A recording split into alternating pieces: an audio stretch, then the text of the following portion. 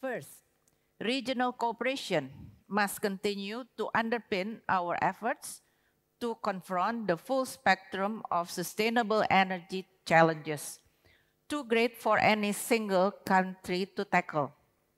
Our region has some of the best low-cost technologies in areas such as solar, wind, energy storage, and energy efficiency. Innovation in energy will be the key deciding factor in achieving the sustainable energy revolution or energy transformation. Data is a key input to energy planning, policy formulation, and evaluation of SDG 7.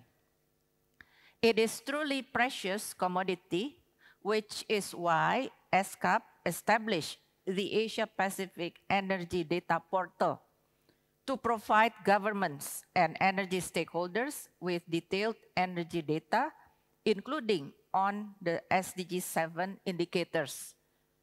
We are working collaboratively with our member states to interconnect the region's power grids. This long-term endeavor will build on existing bilateral and sub-regional connectivity efforts to provide clean energy corridors across Asia and the Pacific.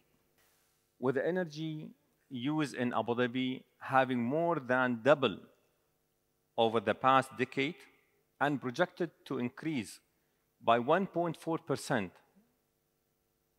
each year until 2035 due to population rise and economic growth, we recognize the need to transition our energy system toward a sustainable future and to enhance energy efficiency, rationalization, consumptions. Our approach is outlined clearly in the UAE Energy Strategy 2050. The UAE first unified energy strategy based on supply and demand. It was launched in 2017. The strategy aimed to increase the contribution of clean energy on a total energy mix up to 50% by 2050 and reduce the carbon footprint power generation by 70% at that year. At the same time, increase the consumption efficiency by 40%.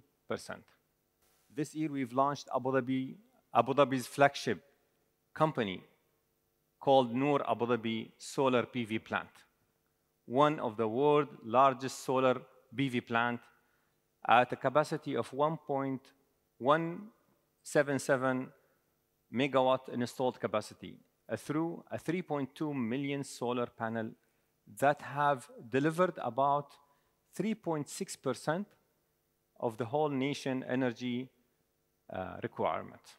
How do you balance the need to deal with climate change with increasing energy demand?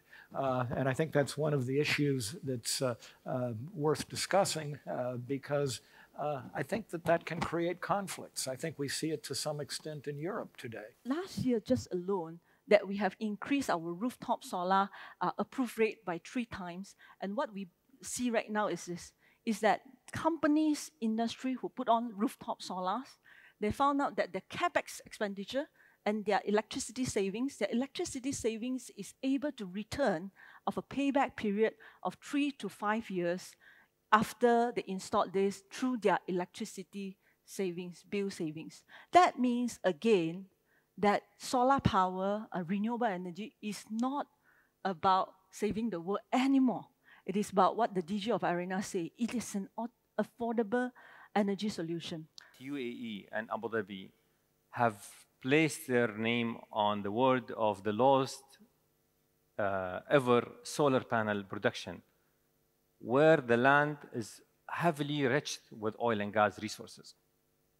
Major international supplier of oil and gas, but that did not really prevent them from being an early adaptation of renewables.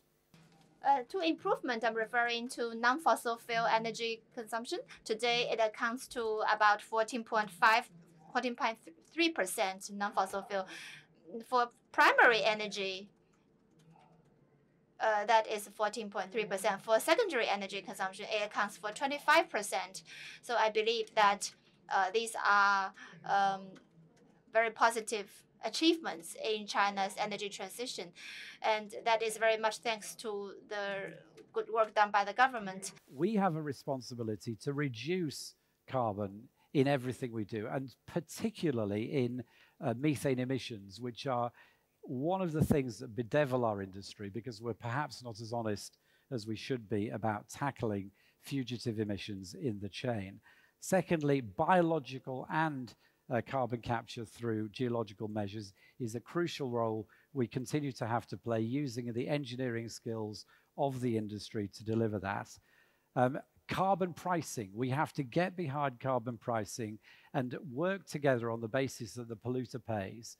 I mean, if we have a fundamental agreement around carbon pricing on a global basis in whatever localized solutions, we will move it forward a lot quicker. So one of the challenges about infrastructure financing is that you need to make sure the project is bankable. And energy projects can actually generate returns if you structure the project well so that the project can pay for itself over a longer period. So Infrastructure Asia office brings together ecosystem players from technology solution providers, infrastructure players, multilateral development banks, people with the financial means, as well as working with relevant government agencies to structure a project on the specific needs of a region to make sure that these bankable projects will bring infrastructure to the much needed region in a sustainable way. So something for our colleagues here and our friends here to consider.